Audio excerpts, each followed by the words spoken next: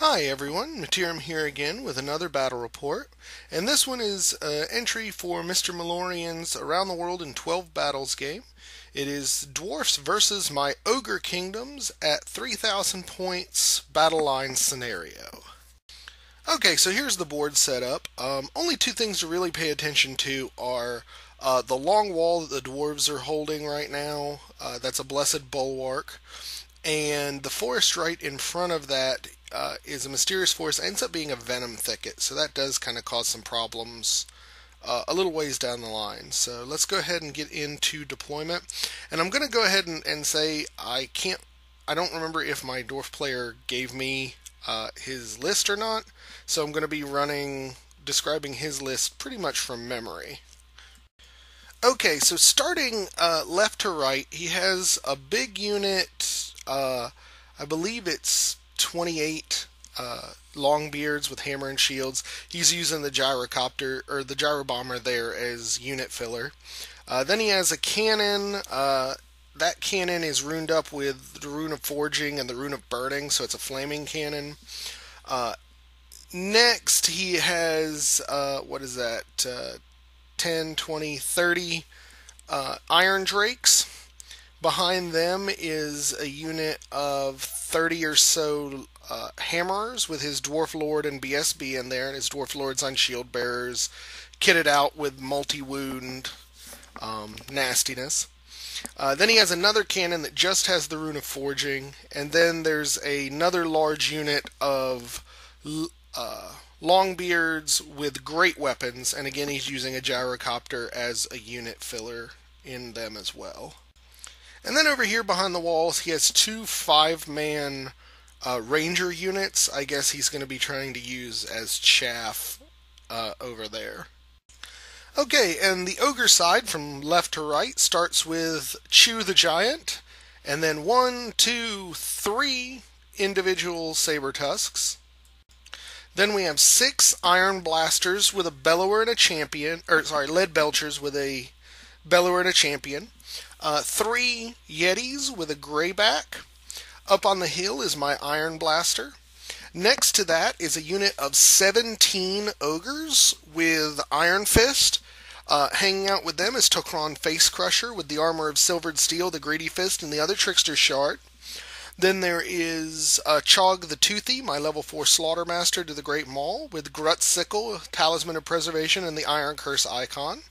And Gat the Old, my battle standard bearer with the Dragon Hide banner in that as well. And then over here I have a unit of 10 Iron Guts and full command there. Hanging out with them is Ungoro Flamebelch, my Fire Belly, level 2 to the Lore of Fire, obviously. He has the Power Stone and the Ruby Ring of Ruin, so he has 2 fireballs.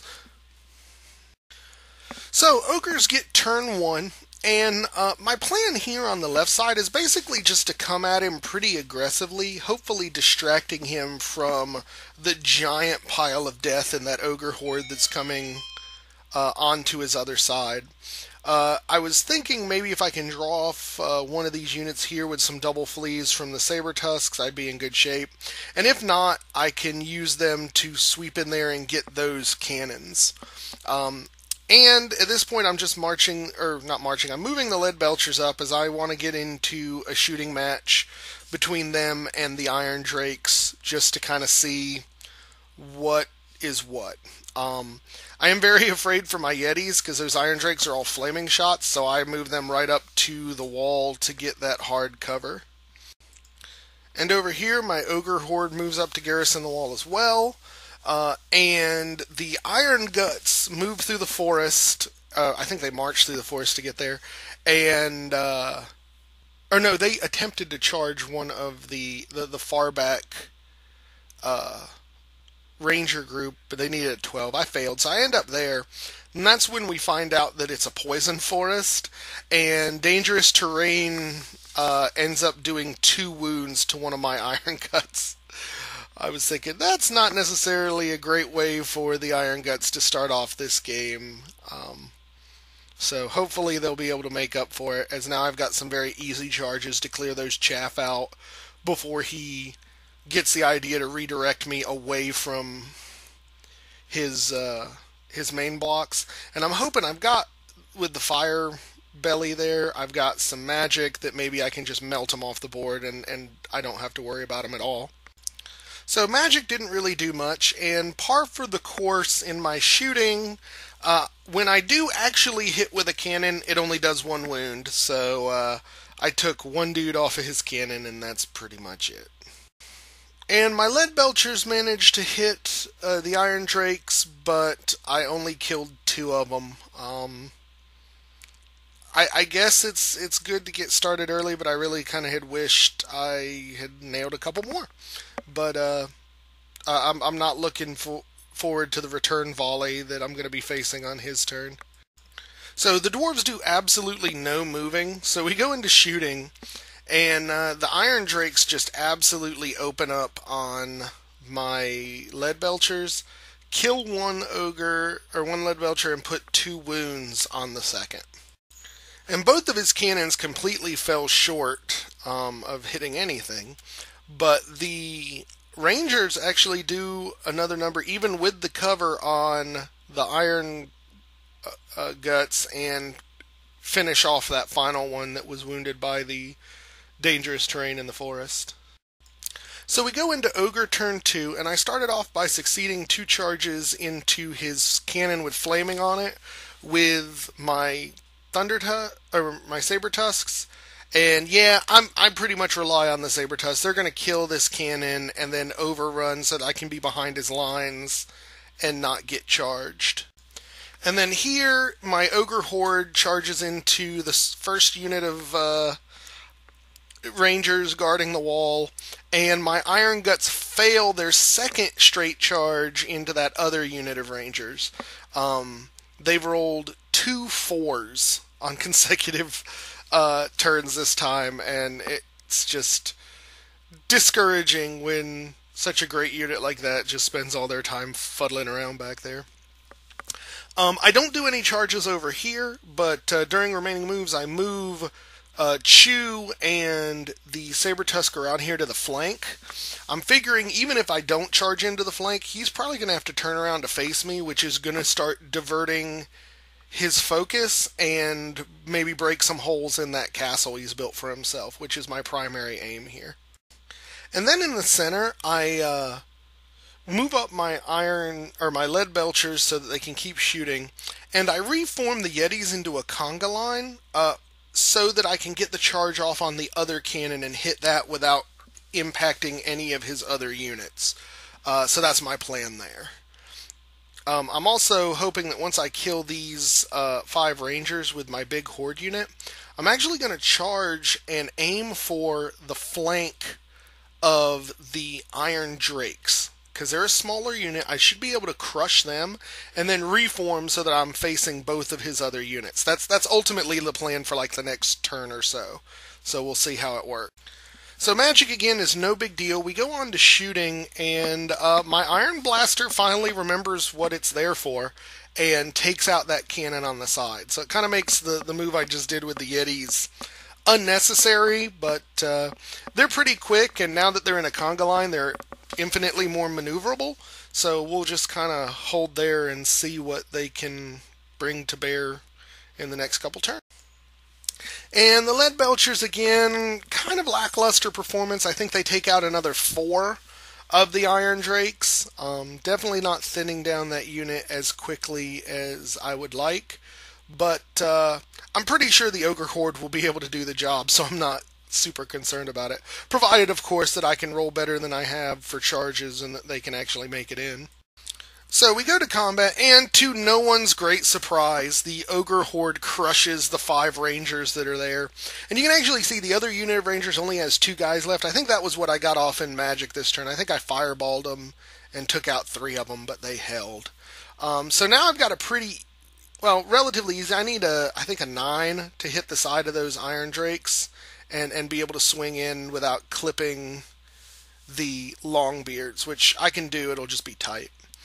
Then over here, obviously, as I said, the saber tusks chew the cannon up and end up overrunning to this point, which I'm very happy with because it puts them behind his lines without them running off the board, which could have been a concern.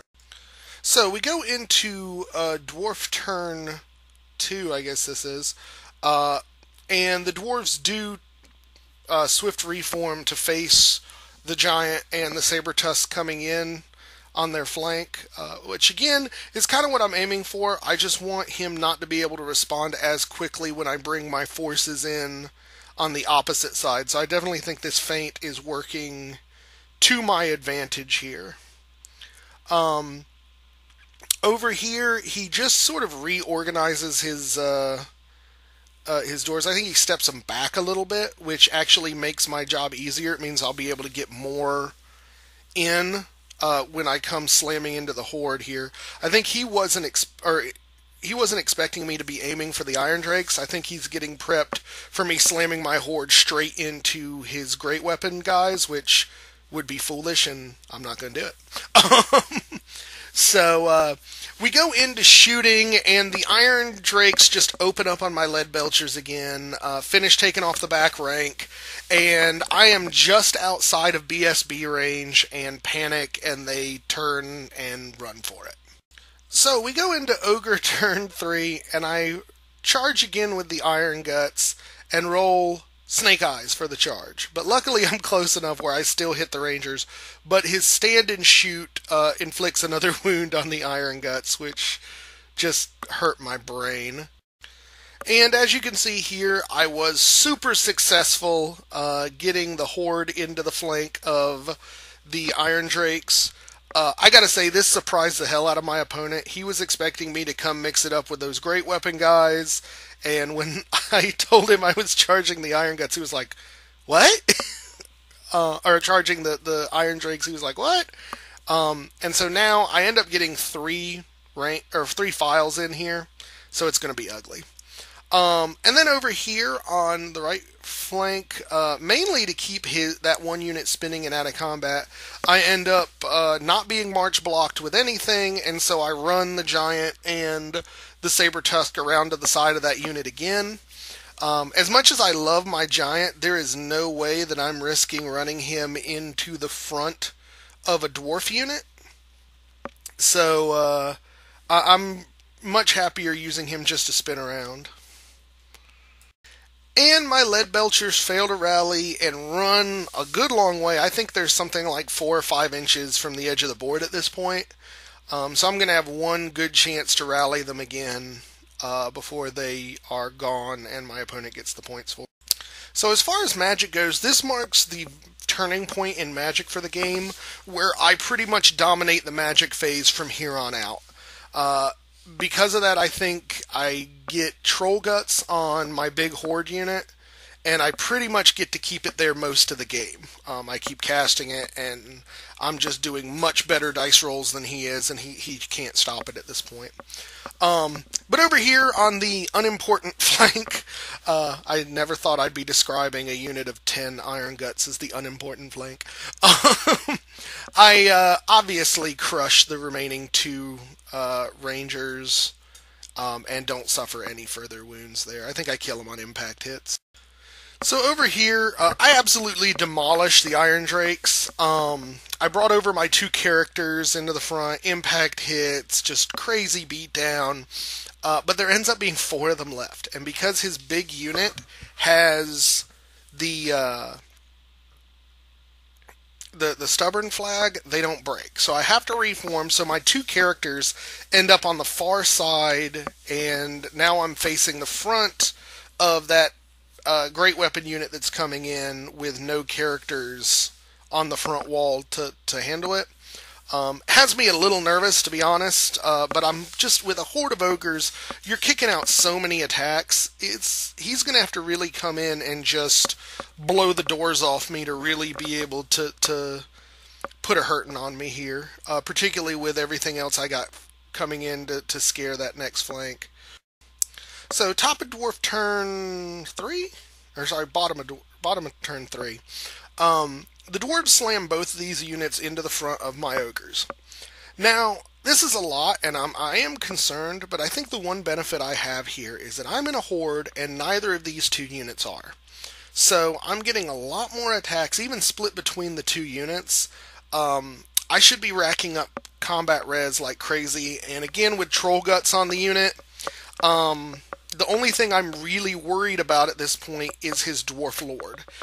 Because his Dwarf Lord, I've got 3 characters plus a champion in there, and with decent rolls, he could eat any one of them for breakfast. And I've really got to not let that happen, which hopefully Troll Guts will be enough to make it work. But if not, it could go south for this fight very easily. And so on this flank, my opponent finally decides to ignore the Saber-Tusks and the Giants and turn this unit back around to face the big fight that's going on in the middle. I think he realizes the Iron Drakes aren't going to be there for very much longer, and he wants that unit in position to be able to assist if he can make it in. So we go into combat because the dwarves have no shooting left. The Dwarf Lord challenges and Tok'Ron accepts. He's my most defensive character. I think he's got the best shot. Dwarfs gets 2 wounds, and I Troll Guts save them both. So the Dwarf Lord does nothing. I think I get 1 wound on him, and then the ogres just unload. I lost 1 ogre and took a wound to both the champion and the ogre in the back, and then Chog took a wound, and I killed... looks like about a dozen dwarves between the 2 units. Unfortunately, he still has that stubborn banner, and I'm going to have to kill both of these units to a man, and I'm hoping I can do so before that other unit gets in. If not, it could be problematic. So we go into Ogre turn 4, and the rest of my army shows up to help. I succeed a charge into the back of the hammers with the Saber-Tusk, and I get 2 more Saber-Tusks into the flank, the back of the Longbeards. I get 2 more Saber-Tusks and chew the Giant into the flank of the Longbeards, and then the Yeti conga line in the front of the Longbeards, so, or the hammers rather. So, definitely some good throwdown. However, over here, I roll yet another 4 for charge and fail to get the Iron Guts into the other flank.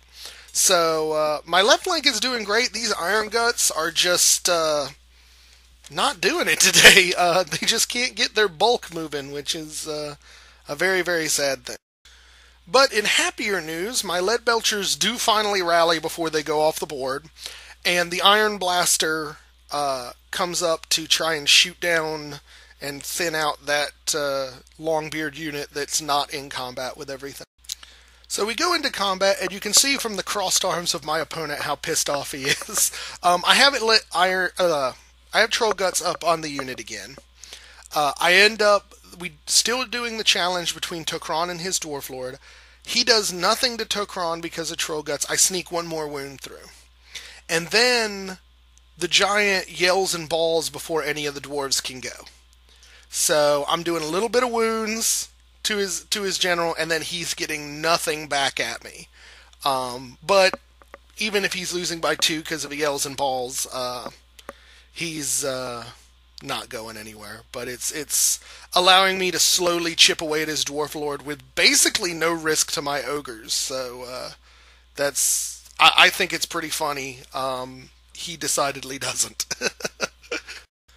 So we go into Dwarf turn, and the Longbeards here fail a charge into the flank of the Yetis and stagger forward an inch or 2.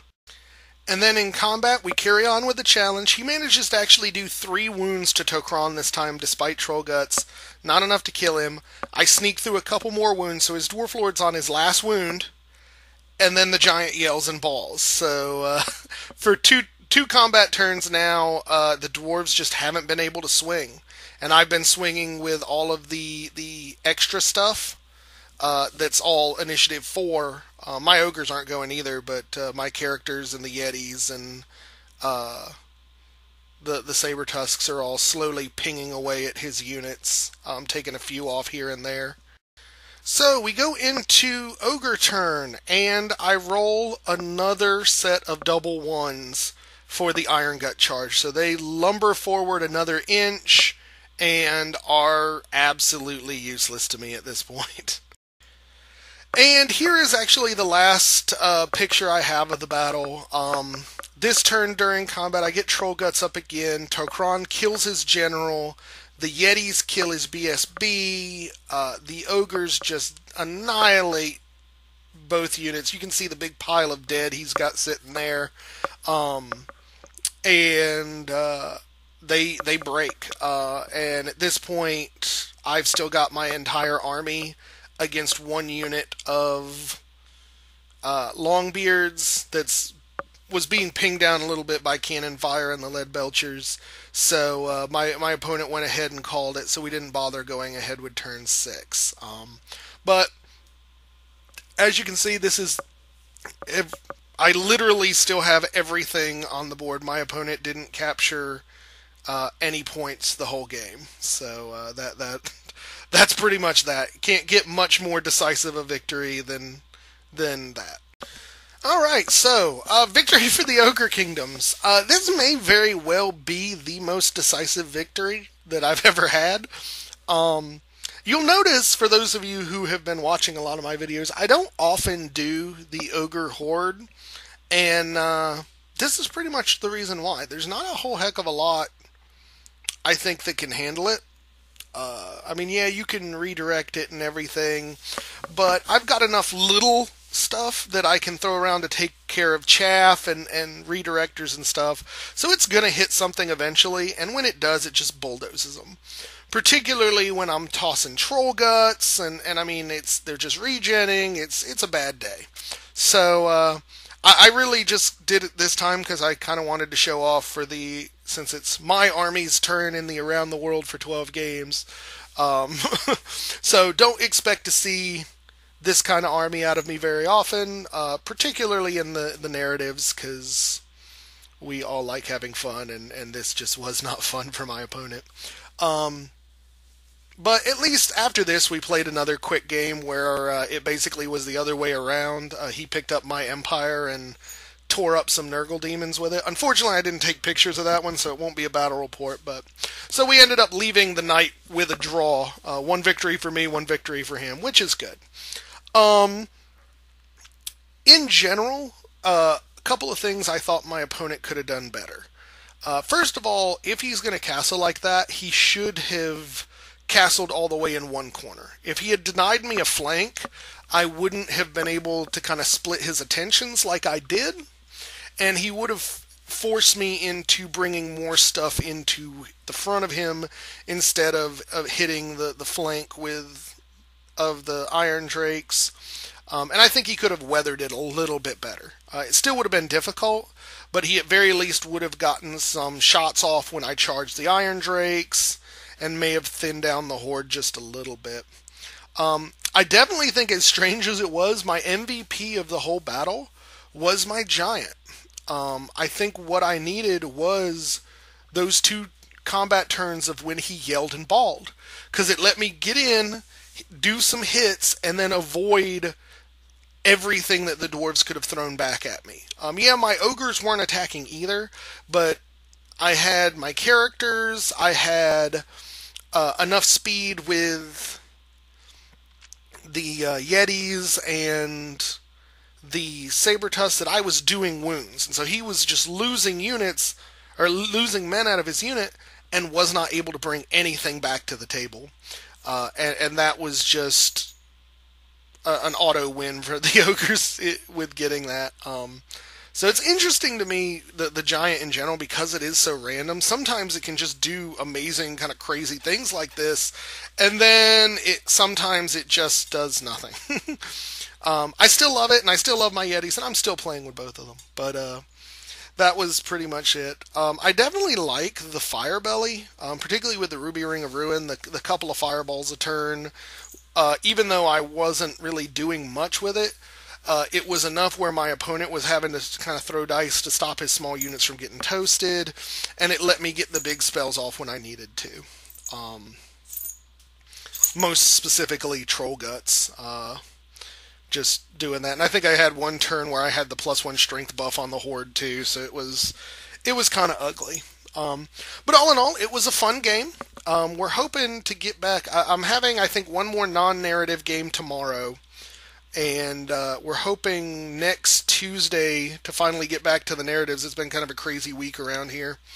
And we'll be doing an Empire and Beastmen game that's a siege, and then the winner is going to be taking on Bretonia. So I should have 2 more narrative battles up in the next week and a half or so.